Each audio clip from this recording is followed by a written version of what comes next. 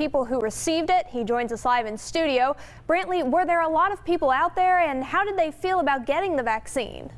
Fez, yes, there were a lot of people coming and going throughout the hour and a half I spent there. I spoke with many of them, and all of them told me they could not wait to get the vaccine. Today was the first day that the Alabama Health Department started giving the COVID vaccine to people ages 75 and older. Many showed up to get it. I've been waiting on it and can't wait to get my next one. One woman was very concerned about her friend's health and couldn't wait to get it. I've always been afraid of it, but I'm very excited to have this first shot, and I look forward to getting the second shot in February.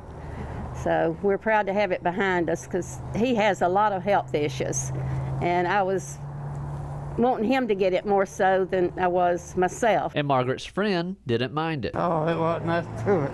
Another woman was worried about the virus, but now that she's taken the vaccine, she's not as concerned. I feel a lot better.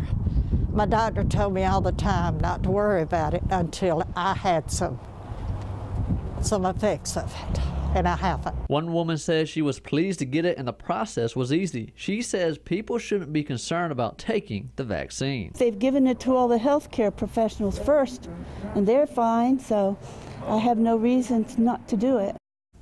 Now, the health department is doing appointment-only vaccines for now. To learn more about the vaccine sites, you can go to alabamapublichealth.gov, or you can call them at their 1-855 number to get pre-registered for the vaccine if you qualify.